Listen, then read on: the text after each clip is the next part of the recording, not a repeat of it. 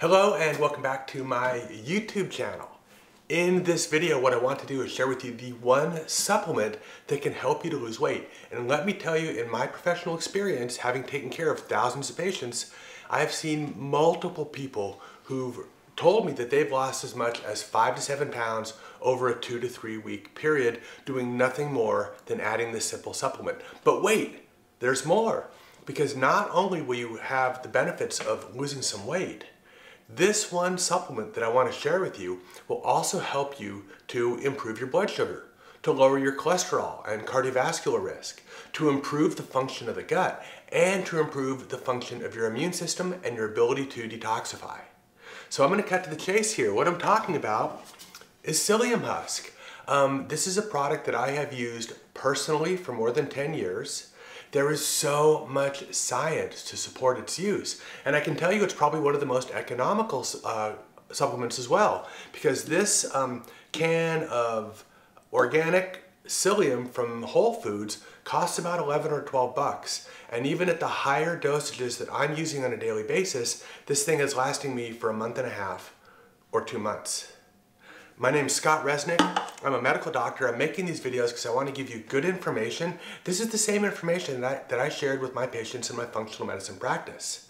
Because as you become more well educated, you can take control of your life. You can begin to make some changes that will turn things around and get you feeling great and living well. So first, what I want to do is go over some of the science and explain to you why Psyllium husk is so important.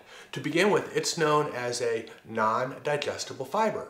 And if you're thinking or paying attention, you're going to go, if it's non-digestible, what's the purpose of it? Well, the whole point is that we as humans lack the ability to digest fiber, but we have bacteria that live in our gut that are able to break it down into smaller components.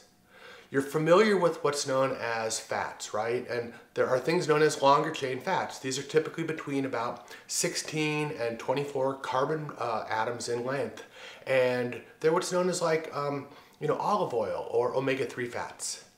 What happens is when the bacteria break fiber down into its smallest components, we get something known as short chain fatty acids. And these are short. These are maybe 2 to 4 carbon atoms per molecule.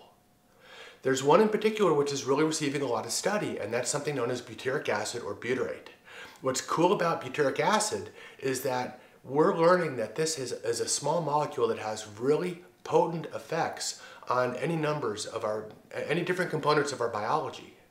For example, we know that the short chain fatty acids are being found to be associated with the production of neurotransmitters. We also know that when your immune system is bathed in these short chain fatty acids, what happens is your immune system basically tamps down. It becomes less reactive, more content, less feeling like there's something that's attacking us. And all this is reflected ultimately in lower levels of inflammation in the body.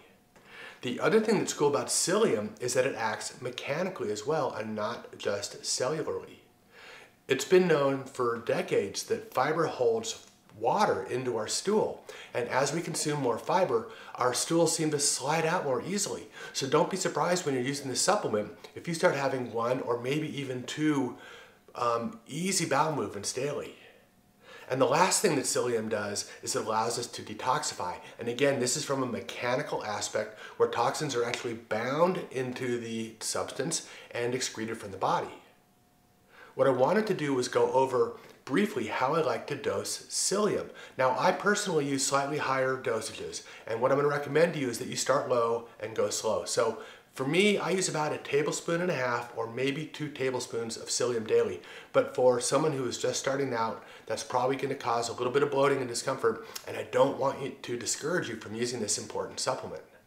So what I'd recommend is you start at about maybe 1/2 teaspoon, maybe 1 teaspoon a day, and titrate that up pretty rapidly. And over a very short period of time, you are going to start experiencing all of the benefits of this important, inexpensive, and safe supplement.